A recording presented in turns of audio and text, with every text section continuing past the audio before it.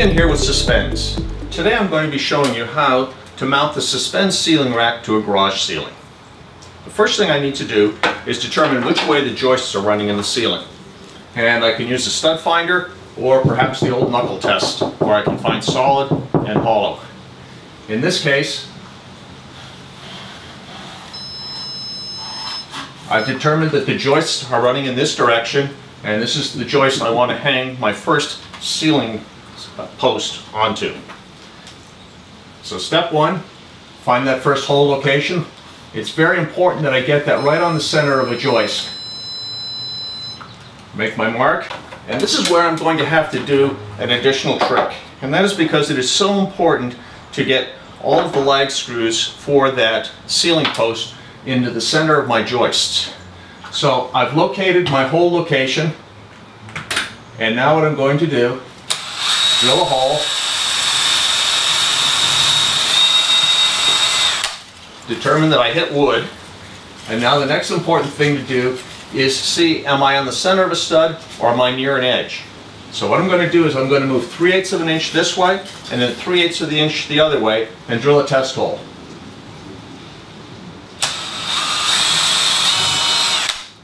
In that case, I missed wood.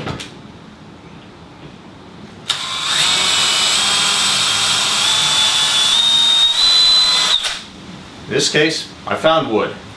So I know that I can't totally trust my stud finder. It gets me close, but I have now determined where I want my initial hole. So now that I've offset my hole by 3/8 of an inch towards the wood side, as from my original hole location, I'm going to drill my 1/4 inch hole to put my lag bolt into. Next, I'll use the lag screw to install the ceiling post to the ceiling. An old carpenter's trick that will make this easier for you is to take a bar of soap and rub the screw threads along it, soaping the screw threads. The lag screw will go in much easier. I now want to put the lag screw through my outermost hole in my ceiling post, and I can use a Phillips head screwdriver, crescent wrench, a ratchet wrench, socket wrench set, or in this case I've got my socket on the end of my drill. A lot easier that way. And this should be a 3/8 inch socket. Put it in my hole.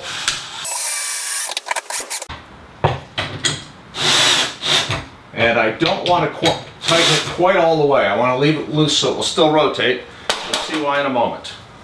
I want to locate the center point of my joist out where the next outermost screw, the 4th screw on the ceiling post, is going to be.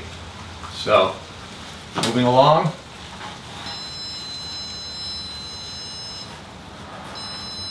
And I think I have the center point.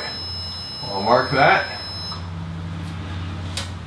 And now I want to use the same trick that I used before, where I determine where this is going to be. I line it up exactly along my mark, and I drill my test hole right in the center of where that will be.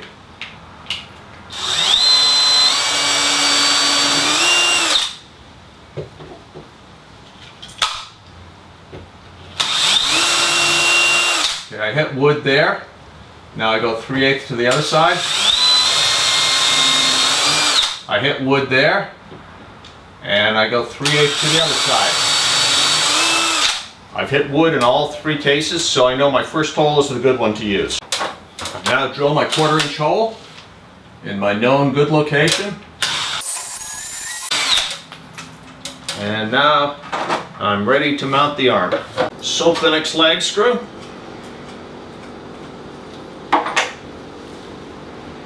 Rotate this to align with the hole.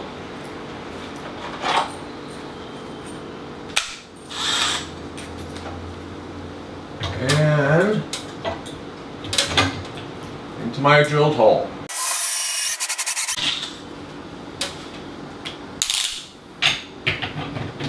And this time I'll tighten the first bolt down all the way also.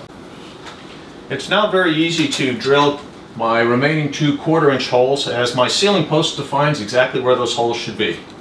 I next need to locate where I want to put the second ceiling post. The ideal spacing distance is on the order of 40% to 45% of the length of my boats or my SUPs. In this case, I've measured that out, and what one inevitably finds is it is not exactly what the spacing is for the joists. So find a joist that is close to where you want to be. In this case, I found it. And now repeat the previous steps of drilling your test holes, putting your larger holes, putting the rack on the ceiling post on just at one end, and then finding the holes for the other end, repeating your test drills, and then finally attach it to the ceiling. Next, I'm going to mount the arms onto the ceiling post. I do this using my bolts with a lock washer and a washer, and I can mount these in two locations height-wise, highest location or the lowest location. I choose to do the lower location for this install.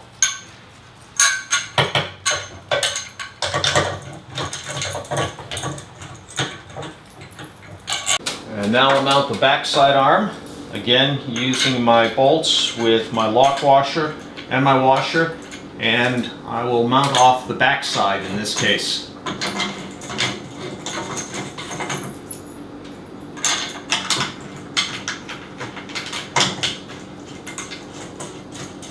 So the question is, will my rack support up to 4 SUPs or 2 kayaks? Well, let's find out.